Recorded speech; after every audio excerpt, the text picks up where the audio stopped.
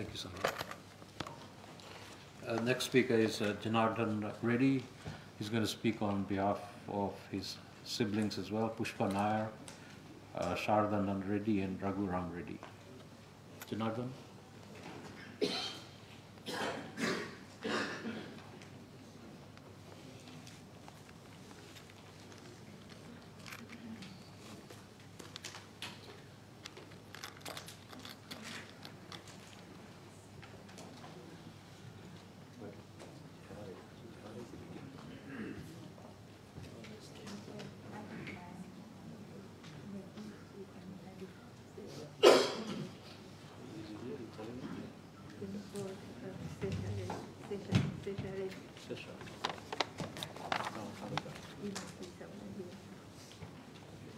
Can I call Sesha Reddy? Sesha? Oh, there we go.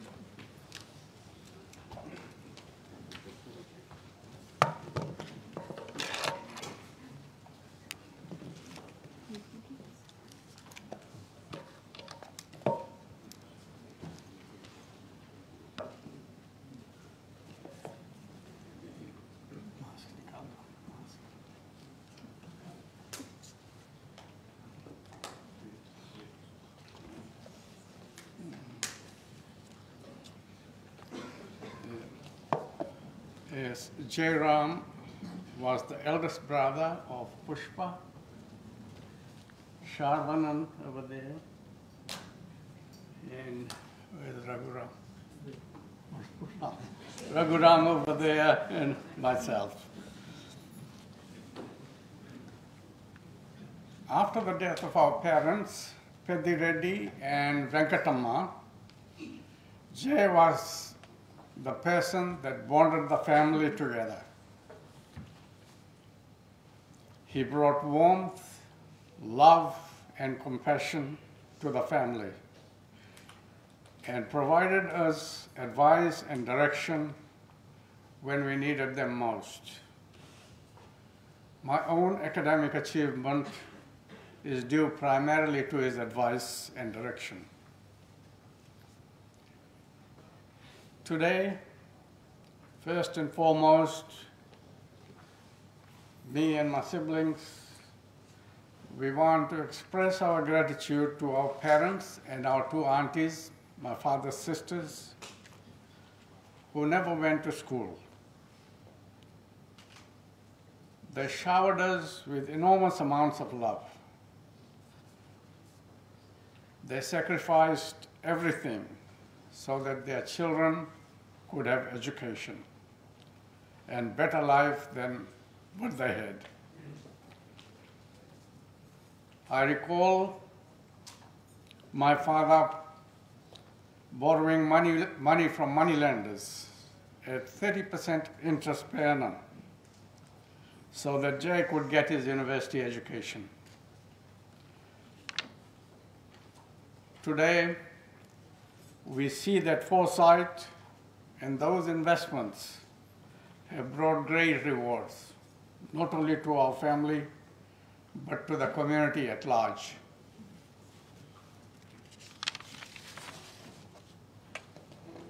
Today, we also wish to pay tribute to late Dr. Shaukat Ali Sahib, who studied in New Zealand in the 1950s. And created an opportunity for Jai to go and study there. It was Shaukat who was instrumental in getting Jai to New Zealand for his studies.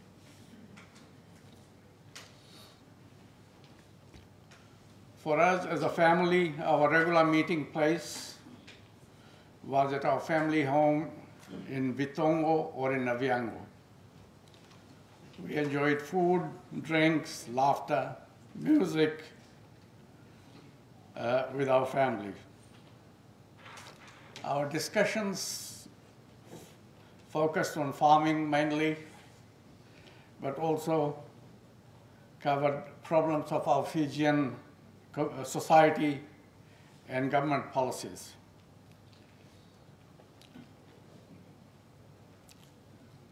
Every weekend, we enjoyed our long walks in Tuvu, Lautoka foreshore, and sometimes we went out climbing Sambeto hills. These long walks gave us good health, and Jai had good health for most of his life. Jai subscribed to the Buddhist principle of doing no harm, or ahimsa, as they say. He believed in non-violence. What Jai wanted for Fiji was not ethnic division, not hatred, not violence or lawlessness. Instead, he wanted love, he wanted wisdom, he wanted compassion, and he wanted happy coexistence of all the communities. His vision for Fiji was reflected in his speech to the Great Council of Chiefs in 1997. With the passing of Jai, I and my siblings can never deny the pain that we carry. We would like to remember him as a blessing and as a lesson for our family.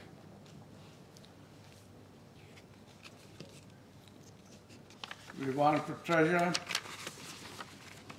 the life that he shared with us over the pain that his death has brought to us.